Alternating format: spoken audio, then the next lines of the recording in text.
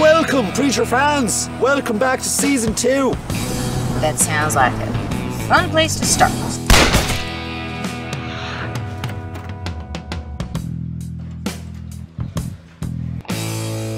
It feels great to be back, and it's great to have Seth and Evan back directing.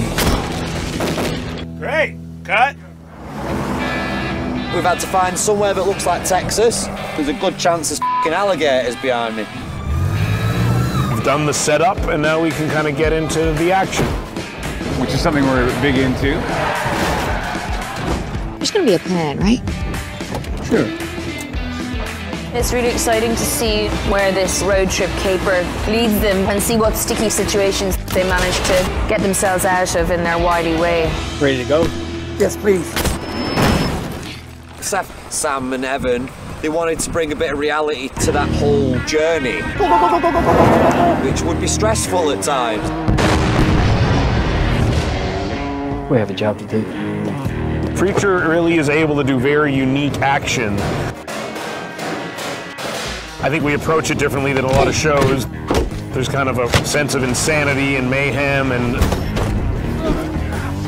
at times a macabre sense of humor. That makes for a really interesting concoction of ideas, and I think that's what people are going to find exciting about this new season. I'm very excited to be shooting in New Orleans, and as comic book fans will know, New Orleans is a big part of Garth's comics. Thick, dense atmosphere that really suits this in a very special way. It's an incredible city, and it feels perfect for the show, actually. The different style to the show, you've got to embrace the landscape, the people, the area and the environment, and that's very much part of this season. Clean yourself up, meet me outside. We thought there's a lot of moments that only could exist on our show, and we're trying to make more moments that could only exist on our show.